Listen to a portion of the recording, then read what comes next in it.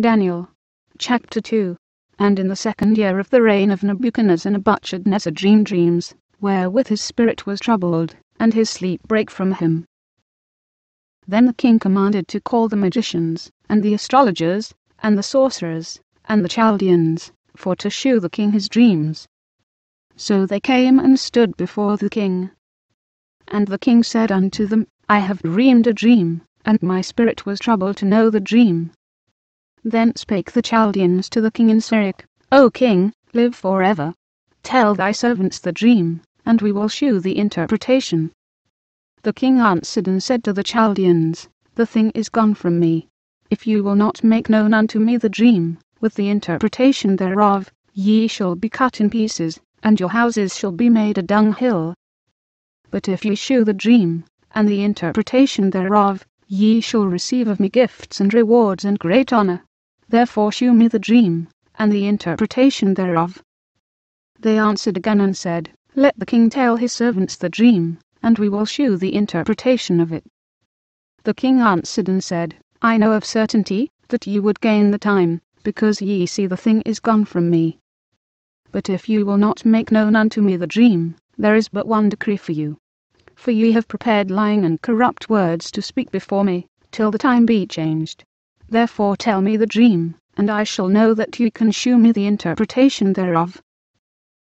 The Chaldeans answered before the king, and said, There is not a man upon the earth that can shew the king's matter.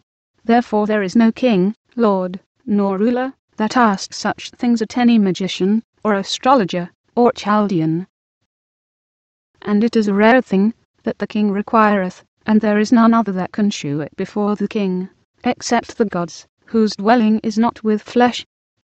For this cause the king was angry and very furious, and commanded to destroy all the wise men of Babylon.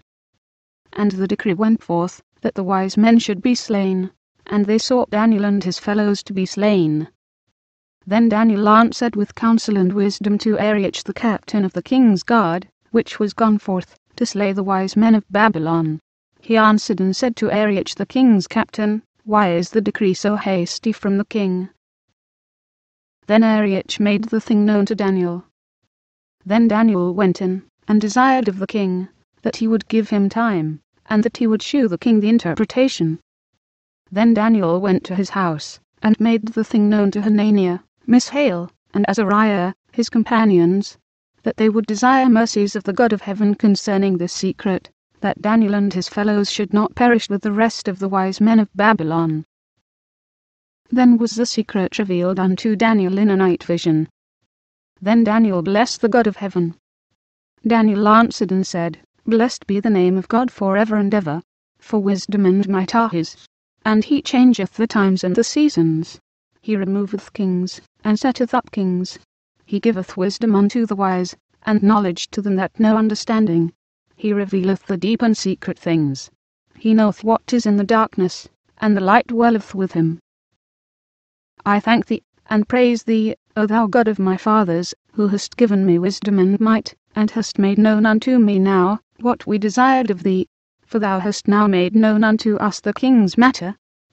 Therefore Daniel went in unto Arioch, whom the king had ordained to destroy the wise men of Babylon. He went and said thus unto him, Destroy not the wise men of Babylon. Bring me in before the king, and I will shew unto the king the interpretation. Then Arioch brought in Daniel before the king in haste, and said thus unto him, I have found a man of the captives of Judah, that will make known unto the king the interpretation. The king answered and said to Daniel, whose name was Belteshazzar, Art thou able to make known unto me the dream which I have seen, and the interpretation thereof?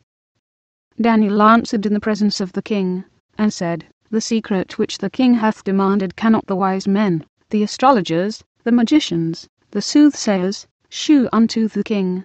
But there is a God in heaven that revealeth secrets, and maketh known to the king Nebuchadnezzar what shall be in the latter days. Thy dream, and the visions of thy head upon thy bed, are these. As for thee, O king, thy thoughts came into thy mind upon thy bed, what should come to pass hereafter. And he that revealeth secrets maketh known to thee what shall come to pass. But as for me, this secret is not revealed to me for any wisdom, that I have more than any living, but for their sakes, that shall make known the interpretation to the king, and that thou mightest know the thoughts of thy heart. Thou, O king, sawest, and behold a great image. This great image, whose brightness was excellent, stood before thee, and the form thereof was terrible. This image's head was of fine gold, his breast and his arms of silver, his belly and his thighs of brass, his legs of iron, his feet part of iron and part of clay. Thou sawest still that a stone was cut out without hands, which smote the image upon his feet, that were of iron and clay, and brake them to pieces. Then was the iron, the clay, the brass, the silver, and the gold, broken to pieces together, and became like the chaff of the summer threshing floors, and the wind carried them away, that no place was found for them. And the stone, that smote the image, became a great mountain, and filled the whole earth. This is the dream, and we will tell the interpretation thereof before the king. Thou, O king, art a king of kings. For the God of heaven hath given thee a kingdom, power, and strength, and glory. And wheresoever the children of men dwell, the beasts of the field and the fowls of the heaven hath he given into thine hand, and hath made thee ruler over them all. Thou art this head of gold. And after thee shall arise another kingdom inferior to thee, and another third kingdom of brass, which shall bear rule over all the earth. And the fourth kingdom shall be strong as iron, forasmuch as iron breaketh in pieces, and subdueth all things, and as iron, that breaketh all these, shall it break in pieces and bruise. And whereas thou sawest the feet and toes, part of potter's clay, and part of iron, the kingdom shall be divided, but there shall be in it of the strength of the iron, forasmuch as thou sawest the iron mixed with miry clay. And as the toes of the feet were part of iron, and part of clay, so the kingdom shall be partly strong, and partly broken. And whereas thou sawest iron mixed with miry clay, they shall mingle themselves with the seed of men, but they shall not cleave one to another, even as iron is not mixed with clay. And in the days of these kings shall the God of heaven set up a kingdom, which shall never be destroyed. And the kingdom shall not be left to other people, but it shall break in pieces and consume all these kingdoms, and it shall stand forever.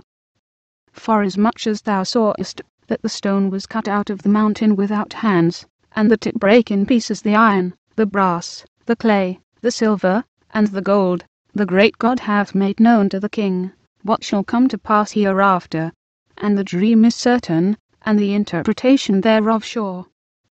Then the king Nebuchadnezzar fell upon his face, and worshipped Daniel, and commanded that they should offer an oblation and sweet odours unto him. The king answered unto Daniel, and said, Of a truth it is, that your God is a God of gods, and a Lord of kings, and revealer of secrets, seeing thou coldest reveal this secret. Then the king made Daniel a great man, and gave him many great gifts, and made him ruler over the whole province of Babylon, and chief of the governors over all the wise men of Babylon. Then Daniel requested of the king, and he set Shadrach, Meshach, and Abednego over the affairs of the province of Babylon. But Daniel sat in the gate of the king,